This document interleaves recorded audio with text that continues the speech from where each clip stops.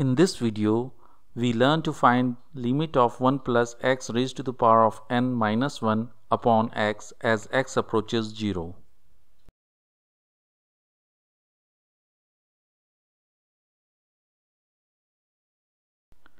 In the above limit, as x is equal to 0, the numerator is equal to 0 and also the denominator is equal to 0. The above fact implies that the limit is in 0 upon 0 indeterminate form. We will expand 1 plus x raised to the power of n to avoid this indeterminate form.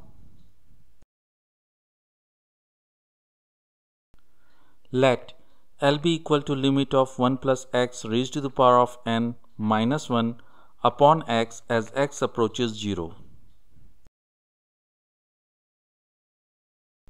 The binomial expansion of 1 plus x raised to the power of n is 1 plus n times x plus n times n minus 1 times square of x upon factorial of 2 plus so on.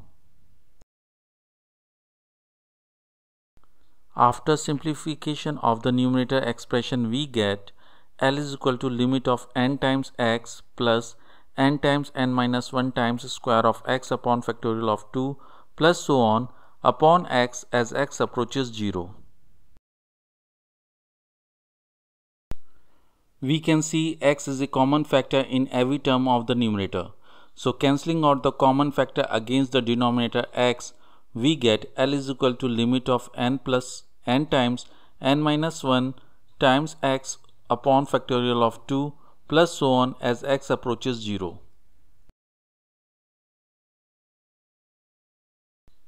As the expression is now a polynomial and polynomials are continuous functions, so we replace x by 0 to find the value of limit. After evaluation of the above expression, we get the limit L is equal to n. Thank you for being with me. I hope you like this video.